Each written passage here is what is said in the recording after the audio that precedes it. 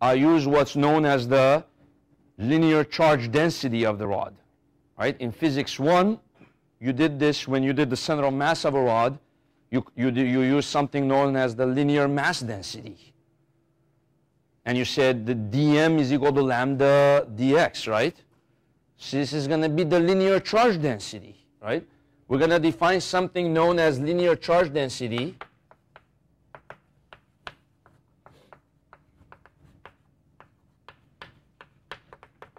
And we're going to define this as dq over dx. In other words, it tells you how much charge is concentrated in the rod per unit length of the rod. Therefore, dq is lambda dx. And that's how I can get dx out of that integral.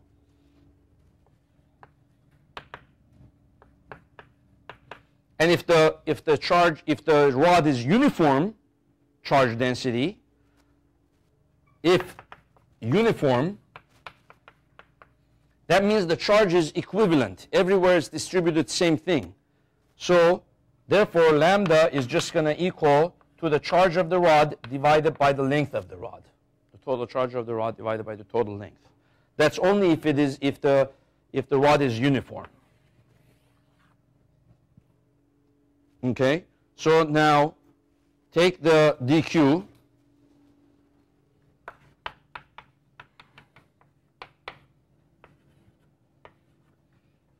and make dq equal to lambda dx. Take the lambda out of the integral.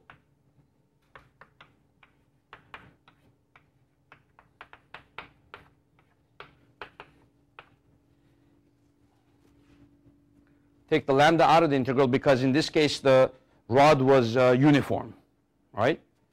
So take the lambda out of the integral because it's uniform, and then lambda will just equal to the charge of the rod divided by its total length.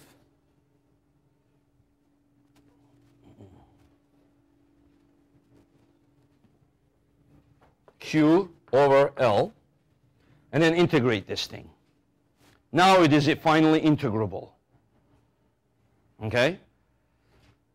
Now, if you ask the question like this on the test, and there's no numbers attached to it, then you need a TI-89, because only the TI-89 can do indefinite integrals, right? But usually I will give it numbers as well. So then if you have numbers attached to them, you can do it as a definite integral. But let me first now, let's do it as an indefinite integral. I'm going to use the calculus integral table here. We're going to have, what is that, of the form, it's of the form du over integral u squared plus a squared to the 3/2, right? So that's going to be, the integral is going to be x over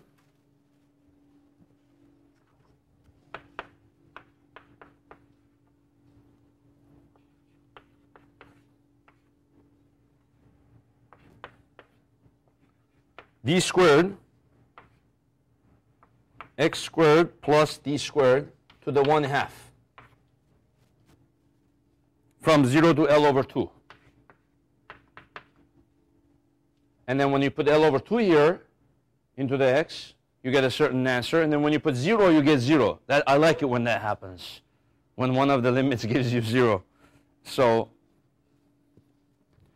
therefore, the final answer is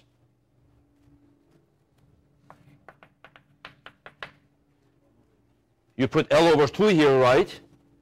That L is going to cancel that L. So you're left with, oh, and then 2 is going to cancel that 2.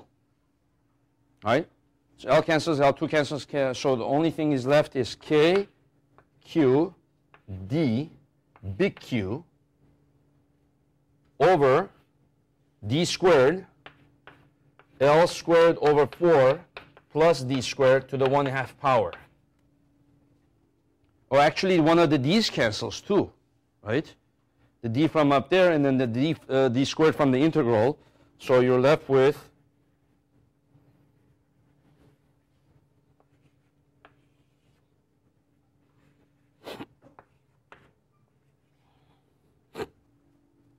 So that's it. That's the answer. That's the total force of a rod and a point charge who is placed at the center of the rod, a distance d away from the rod.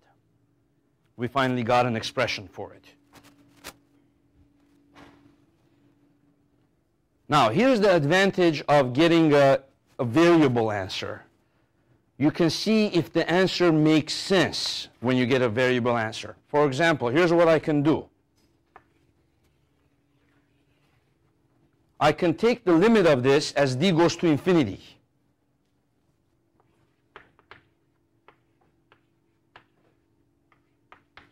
And I want to see what is the behavior of that function. Now, here's what the answer that I should get. If it is correct, and if the point charge moves away bigger, farther out, the rod should begin looking like a point charge as well. Right? So the force between them should have the same behavior as the force between two point charges as they go farther out. Therefore, that equation should become kq1 q2 over d squared as d goes out to infinity. The behavior of that equation should approach kq1. So as d goes to infinity, what happens? Here's how to find the behavior of this function. As d goes to infinity, this number gets so big that this number is insignificant. So you can ignore this thing. So the only thing that's left is what? kq over d squared to the half is d. d times d is,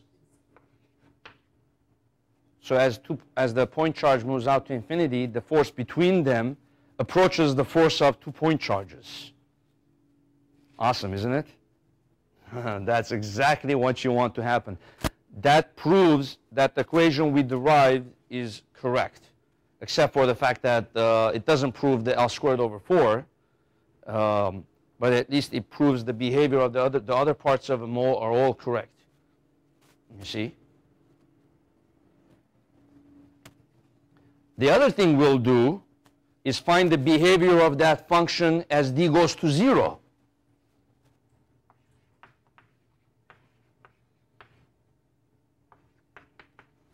What will happen? As d goes to 0, that means the point charge approaches the rod. Right? So what should the force be then? So as d goes to 0, now this is insignificant compared to that, right? So what does this become? L squared over 4 to the 1/2 power. Square root of that is L over 2, right? So what's left is what? 2kq over dl. That's the behavior of the function. 2k little q, big Q over dl. So does that prove anything? Is that a good news or what? Well, right now you don't know whether or not that's good news, but I know. I'm smiling. Because look at chapter 24. Look at the force between a point charge and a cylinder or a line charge when you're close to the line charge. Using Gauss's law. So skip ahead for a second to the chapter 24. Go, way. Chapter 24, go. Look at the end of chapter 24 where they have the formulas of chapter 24, the summary. Okay, look now at the force between line charge.